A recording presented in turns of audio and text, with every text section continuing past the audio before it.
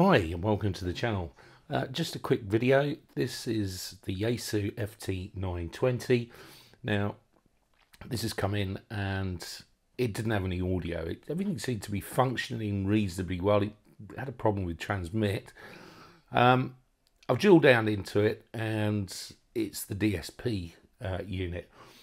Now I think it's quite important to make this video because there's a couple of issues with this, and I notice on forums that people have had problems with the DSP and they're thinking it's the IC.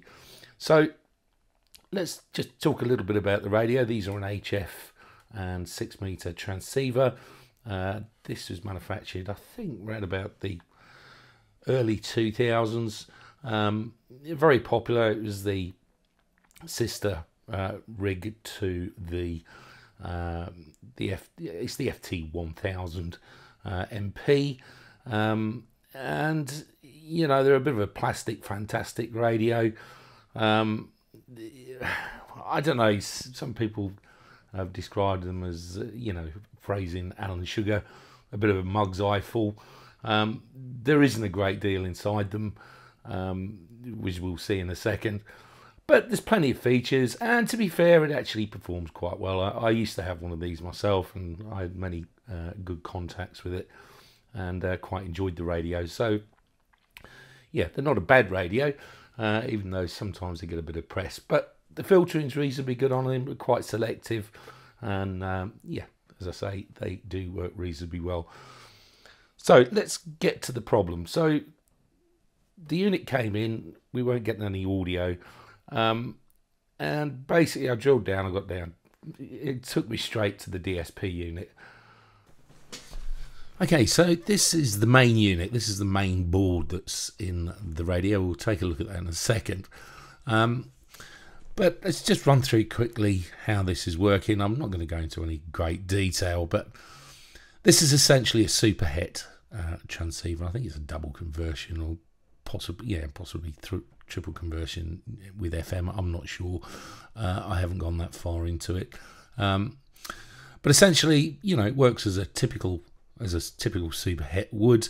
And if we're in receive, well, and transmit, we've got an array of filters here. Now these are generally, I would imagine these are reasonably wide banded filters, as opposed to what you'd see on a traditional super het. Simply because what happens is the demodulation and modulation is taken care of by the DSP unit, the digital, if I can say it, digital signal processing unit. And so if we just take a closer look at this, you can see it's made up of a few elements. We've basically got this section here. This is parallel information, so we've got some data lines, address lines, which are coming up for the main microcontroller on the main unit. I'm not sure what they're normally made by Hitachi in these things. It could be NEC. I'm not sure, but yeah, the information comes out and it basically tells through there. It tells the microcontroller, the main microcontroller tells the DSP what we want it to do. Now, obviously, it's got a number of functions. It can do, you know, it can modulate AM, FM, upper lower sideband, and it's got all its methods of doing that. And it'll demodulate as well. It'll do these, and you've got all the adjustable bandwidths and all that good stuff that this allows you to do. Now, obviously, if we look carefully, we've got a main DSP unit here. So it's a dedicated digital signal processor. A lot these days you can use general microcontrollers because they're fast enough to do it, and we use you know, we can transfer the information using I2S, but I'm digressing. But basically what happens is we've got the DSP unit here. The DSP has a program. There's an IC here which is, it says ROM, so it's just an EEPROM, and basically that holds all the coefficients for the filters and the general control for the DSP. So it's just code. It's a program that runs and loads the information to the DSP as it requires it. Now, if we look over here, we've got two RAM ICs, so there's some random access memory there, and that's just simply so that, you know, it can store information and then recall it as and when it needs it, or modify it. And then the DSP basically communicates via these buffers here to this bad boy, which is an AK4501. It's a codec, basically. It's an analog to digital, digital to analog converter. So it'll work in, you know, both ways. And obviously in transmission, we're going to use, you know, well, in transmission and receive, you'll use both of them. So what we've got a signals, and I think this is the receive path here.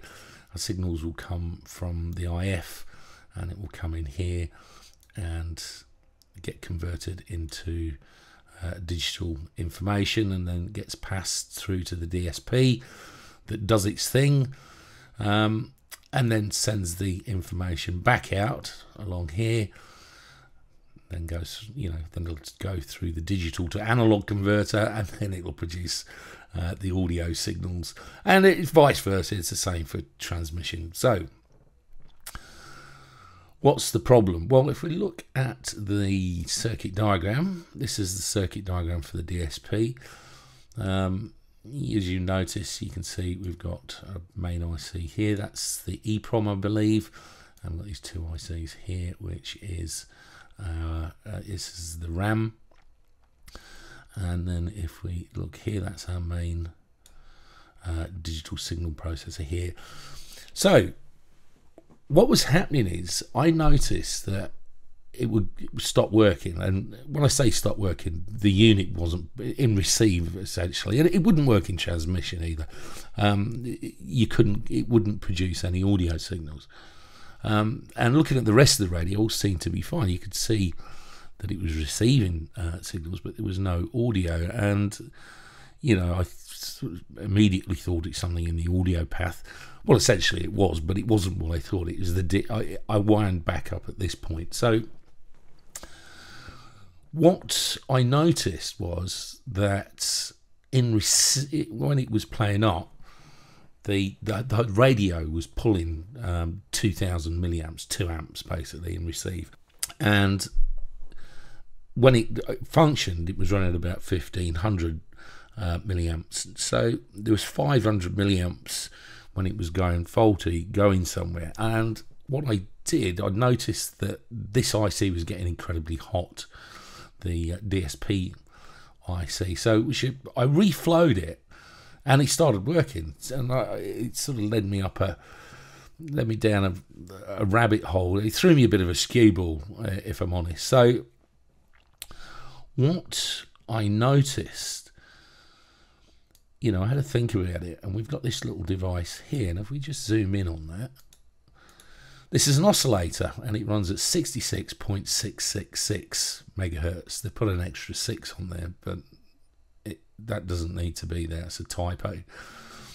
And I took a look at the data sheet on this, and this is the clock. The unit needs this for the main clock. There is other information it needs, you know, with, you know, clocks, but this is the main clock. And basically what comes out of here, you know, comes up, goes into the IC, and that's what runs the IC. Now I couldn't get to this, and I'll show you in a second, and I'll show you what the problem was. And I've got a feeling that, you know, a lot of people have been experienced, because I've seen it on forums. People just can't figure out what's wrong with the unit, and they wait for a complete DSP unit to come out, and it had me fooled. But there was a problem here, along here. It's not producing the 66.66 you know, megahertz. So let's take a look at the board, and I'm going to show you exactly what the problem was. And this, I'm really disappointed in Yaesu. I've said this in other videos.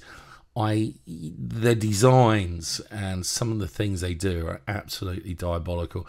Why they do it, I don't know, because a lot of the circuits are actually quite good. So let's take a look at the let's have a look at the DSP unit itself, and I'll show you what I'm talking about. Okay, so I've just got this in Photoshop. This is a photo, but if this is the DSP. This is obviously the top side. It's not quite mounted like that in the actual enclosure, but obviously this is our DSP IC here. This is our EEPROM, and these two ICs here, one that's slightly under the EEPROM, that's the RAM, and this is our oscillator here. This is the 66.666N, sign of the devil, because it is a bit of a devil.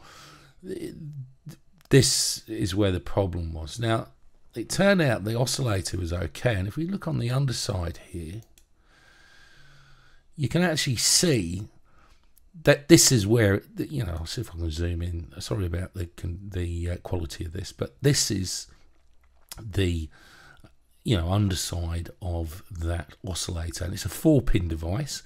So this connection here is there's no connection. We've got a pin here which is our which is our ground. We've got this pin here, and I don't know if you can see that. They've cut a track here. Now, this is the same on all these boards. This has come out the factory.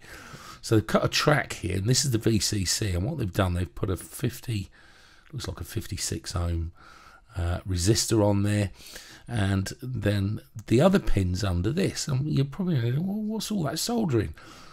Well, it's a Yaesu debacle, because basically you've got, I don't know if you can see this, but there's this little bit of tape here. There's also some fibrous tape, and what they've done, they've just soldered a bit of foil over the top, and I imagine it's for screening, but it is absolutely terrible. And what's happening is this is shorting out over time onto the pin, because of course the output pin, so we've got 4 pins, 1, 2, 3, 4, the other one's under here, and that's the one that produces the 66 megs. And what it turned out to be, this has got that fibrous tape under there, and what it's doing, the pin is shorted through, and it's actually connecting to this solder, or this piece of copper that they've put over the top there. Really poor, very bad design. I also found some really bad designs in the 1000, which I've done in previous videos. Absolutely terrible design. It's a shame, because there's so much that's been designed so well about this radio and the 1000, but it's this stuff like this that just lets it down, and of course it makes it unreliable. So they've obviously known they've had a problem, so they put this resistor on here. Now, I've looked at the data sheet for the device, for this device, and it says it wants 5 volts. It doesn't want any resistors or anything online with it, and it's quite critical. And I think the problem's been happening, and it's probably been damaging the devices. So what they've done is, rather than attack the problem, they've just put a resistor on here so that the oscillator doesn't crap out when it shorts out. Yeah, really, really bad, and I know I keep on about it, but I seem to see a lot of this from Yaesu, and yeah, it's you make your own mind up, but it's terrible. Okay, so this is our main unit here. This is the main board. This is the DSP. Let me look down here. This is where I've removed the foil. I'd show it you, but I don't know what I've done with it. I think it fell on the floor. It's gone into the vortex. I need to tidy the workshop. But if we put the scope probe on here, just put that on there, you can see, yeah, we're getting 66.6 or thereabouts megahertz. And yeah, thus it's running. So yeah, little ticking time bomb we had under here. Another nice little Easter egg from Yaesu way back when. I hope they've changed their construction processes, because the same poor design was blowing up the thousands as well, which is a different issue. Obviously, it wasn't the DSP there, it was a problem with the tuner and the switching. So I'm going to try and figure out a way I can, possibly screen this if it needs it. It's not multi-sided board, so I don't see the actual the need for screening it. I know it's be difficult to put a can on it because obviously there's a very small lip on here. Anyway, if you watched the video, I'd like to say thanks. Hope you're all well, and we'll see you in the next video.